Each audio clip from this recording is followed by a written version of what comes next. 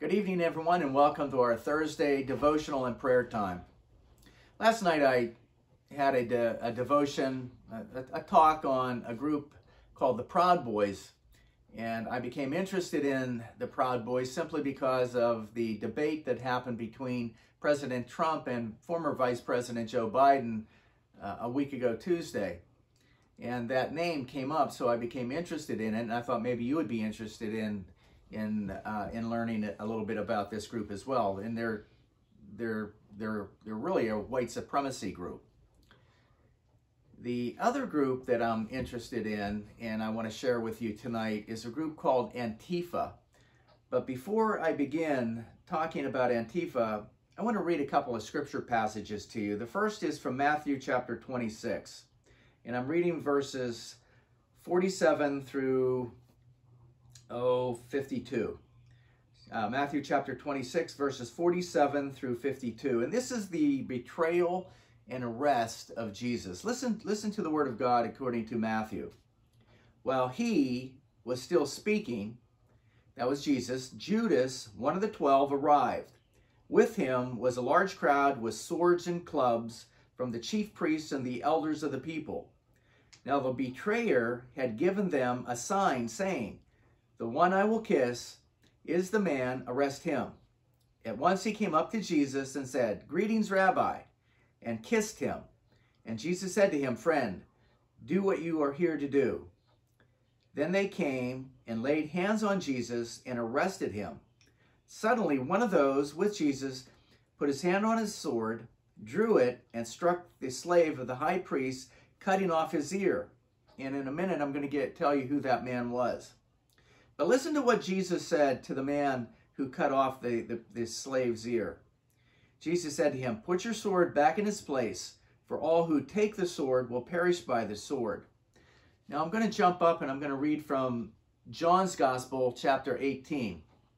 And again, this is the same passage where Jesus is being arrested. And John's Gospel tells us who the man was who cut off the slave's ear. And I'm reading verse 10, chapter 18, verse 10. Then Simon Peter, who had a sword, so it was Simon Peter who had a sword, drew it, struck the high priest's slave, and cut off his right ear. The slave's name was Malchus. Jesus said to Peter, "Put your sword back in its sheath.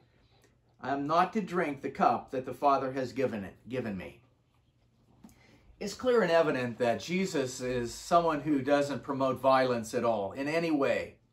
And I was thinking about our country, and I was thinking about how we have the freedom of speech, and we have also the freedom to congregate as well. So I start looking into this group Antifa. And Antifa is really a contraction of the phrase anti-fascist. And it refers to a decentralized network of far-left militants that oppose what they believe are fascist, racist, or other right-wing extremists. Well, some consider Antifa a subset of anarchists. Adherents frequently blend anarchist and communist views together.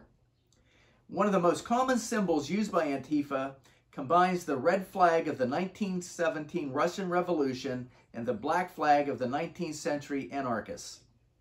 Antifa's group frequently conduct counter-protests to disrupt far-right gatherings and rallies. They are often organized in black blocs, ad hoc gatherings of individuals that wear black clothing, ski masks, scarves, sunglasses, and other materials to conceal their faces. They use improvised explosive devices and other homemade weapons and resort to vandalism. Antifa members organize their activities through social media, encrypted peer-to-peer networks, and encrypted messaging services such as Signal. And like many of you, back in the summer in the state of Washington, in particular the city of Washington, there was a group of anarchists that took over 6 blocks of the city of Seattle. And many people say that they were Antifa, or there were some Antifa people who were part of that group. But it's clear that Antifa is affiliated with communism, and it's clear that Antifa wants to overthrow the United States of America. But as I was looking into this, I mean, this bothers me because I love the United States of America, and I love what our country stands for. And when I see this group of, in particular, young people who are trying to overthrow the United States of America, that bothers me. It really does. And I keep on going back to what Jesus said. You don't use violence to make a statement. It's okay to protest. It's okay to make statements. That's what we are called to do when something's not wrong in our society. But to do it by violence, that's not Christian at all. So my thoughts and prayers tonight are, if we want to bring about change, you do it the right way.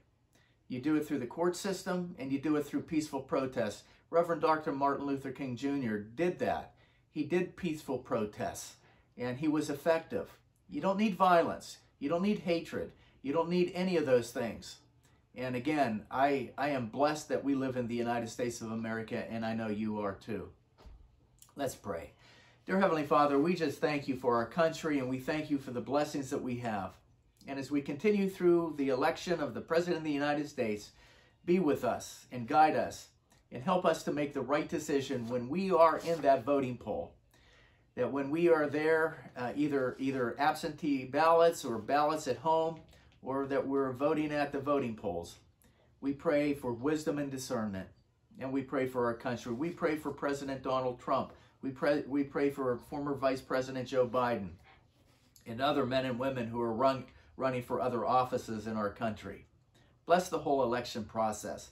And again, we continue to pray for the COVID pandemic. We continue to pray for a speedy end to the pandemic, and we pray that our lives can get back to a normalcy that we once had. And I truly believe that our lives will never be the same as it was before. It'll be different, but I am certain that God can make it even better. Bless those who are shut-ins, bless those who are in hospitals, and bless those who are in nursing homes.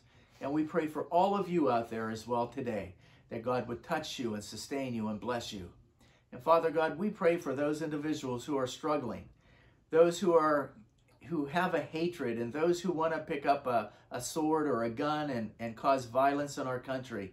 We pray for peace and understanding, and we pray, dear God, that your blessings would reign through them and that they would be convicted that what they're doing is wrong. And help us and empower our leaders of our country to continue to make the United States the greatest country in the world. We ask all these blessings in the name of Jesus, who taught us to pray. Our Father, who art in heaven, hallowed be thy name. Thy kingdom come, thy will be done on earth as it is in heaven. Give us this day our daily bread, and forgive us our trespasses, as we forgive those who trespass against us. And lead us not into temptation, but deliver us from evil. For thine is the kingdom, and the power, and the glory forever. Amen. You want to make a difference in your life? Pick up this book and share the message of Jesus Christ. You're going to make a difference in your life, and you're going to make a difference in someone else's life. God bless you, and I'll see you all Sunday.